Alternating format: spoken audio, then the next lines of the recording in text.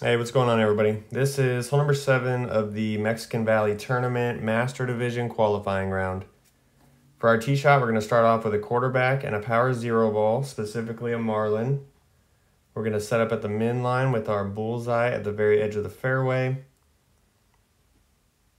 Then we're going to apply 2 top spin with 1 right spin and swap over to our Kingslayer ball. When we swap to our Kingslayer ball, it's going to automatically put us in sniper range, which is the club that we're going to be using.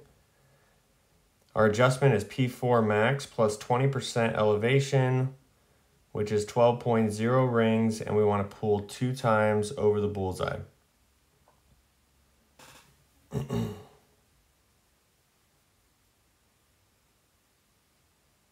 Then we're going to center the ball.